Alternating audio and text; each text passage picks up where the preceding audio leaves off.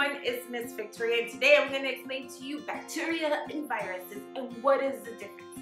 Bacteria are tiny single-celled microorganisms that exist almost everywhere.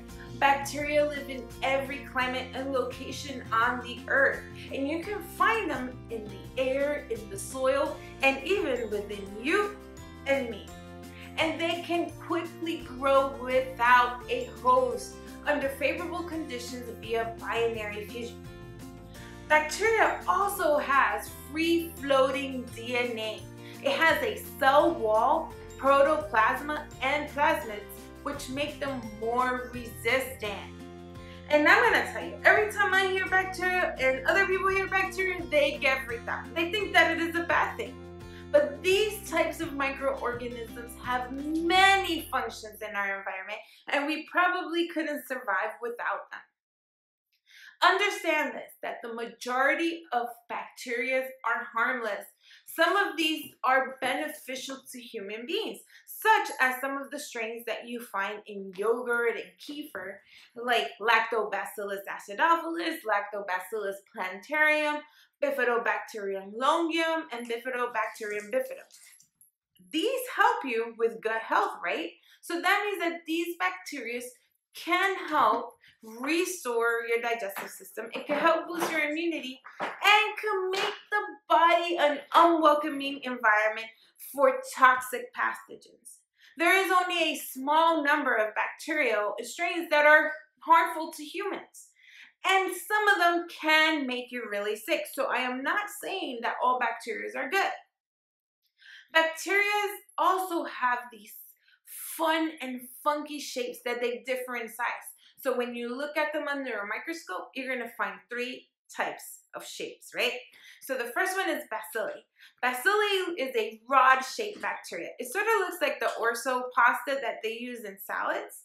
And cocci, they look like spears, sort of like little microscopic marbles. Asperilla, they look like that spiral pasta that you use for macaroni and cheese.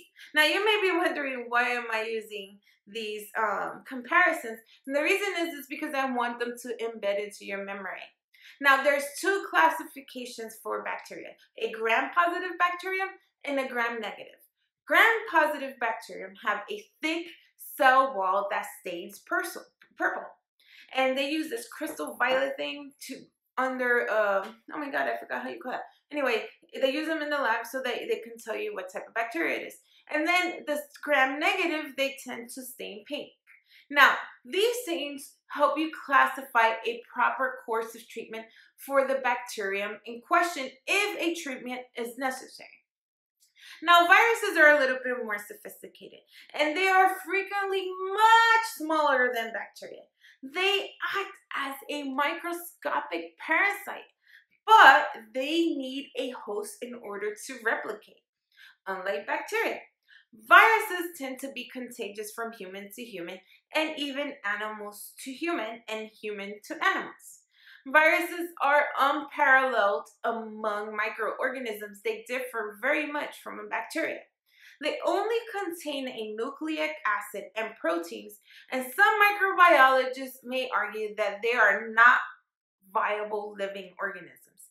See, viruses do have an outer lipid bilayer membrane that surrounds the capsid that may contain glycoproteins or enzymes. And viruses tend to be either DNA or RNA and may have a single-stranded or a double-stranded nucleic acid.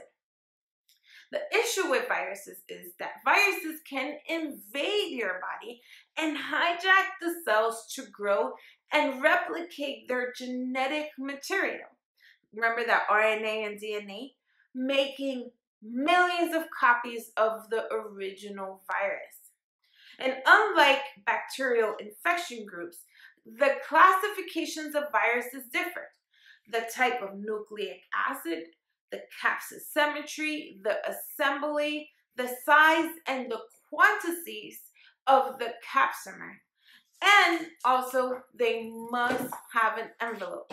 And then we need to analyze all these things to determine what type of virus that it is. Viruses and bacteria can be overwhelming to understand. And maybe this video has helped you. And I hope that it clears some of it up for you. If you have any questions or you would like to comment, please go ahead below and let me know if you need to know more. Talk to you soon.